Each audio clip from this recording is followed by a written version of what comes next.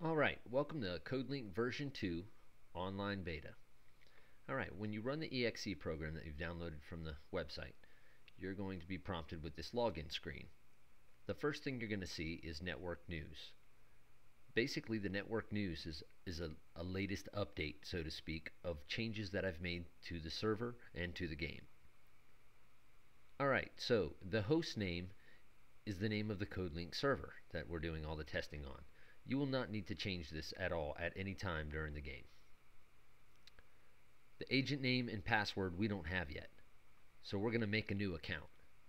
The first thing we want to do is click the new button.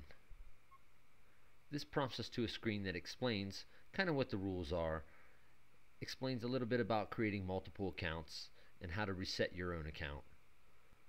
Updates and upgrades are also explained here. So go up to the username area and we're going to enter in new user. And for our password will be new password. Click the sign up button and you'll see creating account success. Once that happens, click abort or back and it'll dump you back onto the main login page where we'll enter new user, new password. Obviously these can be whatever you want. Now we click the login button and it'll prompt us to the next login stage. Go ahead now and click the login button. You can see it takes us through a stage where it's connecting and loading the user files. Now we've been dumped onto a blank desktop. And for effect, I'm going to go ahead into the options of the game and change some of the GUI options. Now before I do so, let me explain that everything you see on this screen can be moved. The disconnect button is the most important button in the game, and it tells us what we're connected to. Currently, we're just connected to the root global game server. Over here we have our active trace. Our active trace will let us know when we are connected to a computer that is actively tracing us.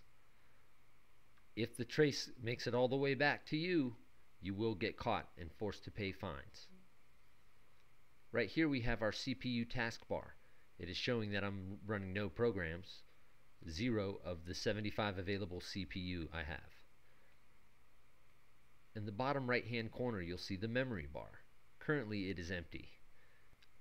Each one of these modules has a small icon that allows you to click and drag them to wherever you like. I'm going to put them back for right now.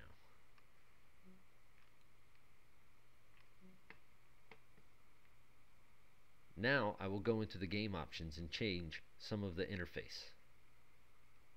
First, I will change my desktop background.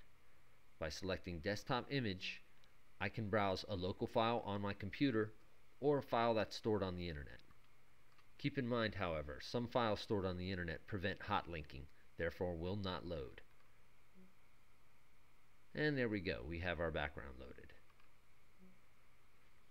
Now you can also go into the GUI options and change the way the memory and program bars are displayed. You can also change the size of these bars. But for purposes of this tutorial, I'm going to leave everything in its original state to make it easy for you to navigate. Here you have music options where you can turn on and off the music and change the volume. To load music into your Codelink game, download the music pack folder and change the location of the MP3s.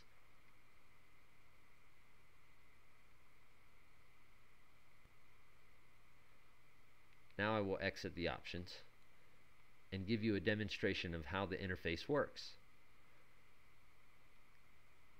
First, we will explore the file module.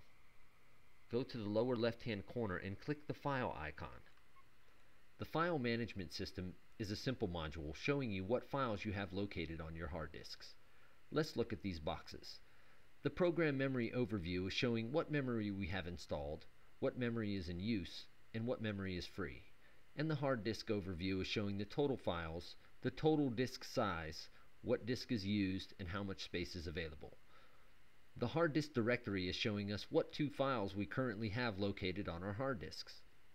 The thumbnail view shows large icons, where the detail view will show smaller yet more information about each file. We can see that these 2 files are executable. and they can be installed into our memory bar. The memory bar is located down here in the lower right hand corner of your desktop. To install these programs, you click the program while holding the mouse button, dragging it into the memory bar. Once released in the memory bar, the memory installation will continue. After the installation is complete, the icon in the memory bar will show you that the program is now available to be used. Let's go ahead and install the file copy program as well. By clicking and dragging, releasing the program into the memory bar, the installation module will install the program. Now we have two programs installed into memory, and you can notice in our memory overview that the statistics have changed, showing that we've used 40% of the available memory in our system. Now with our two programs installed into memory, let's go ahead and manipulate the files on our hard drives.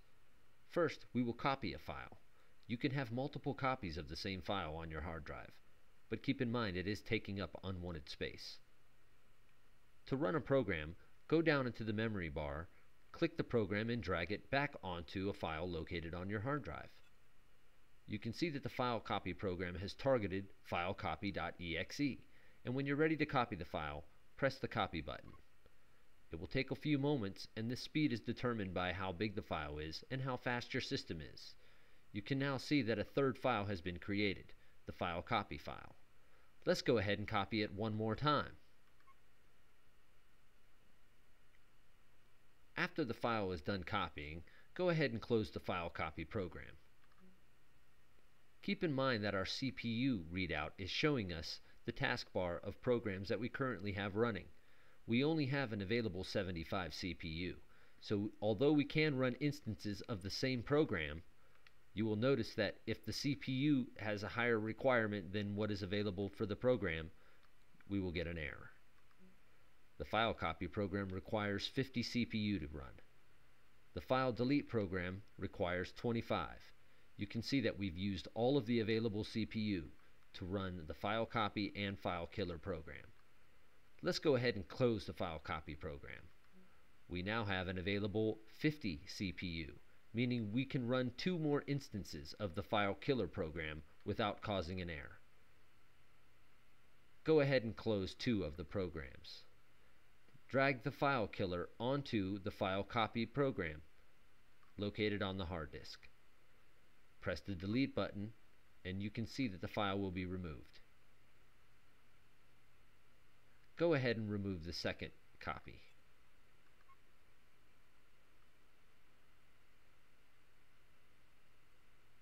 That way we are not taking up unwanted space.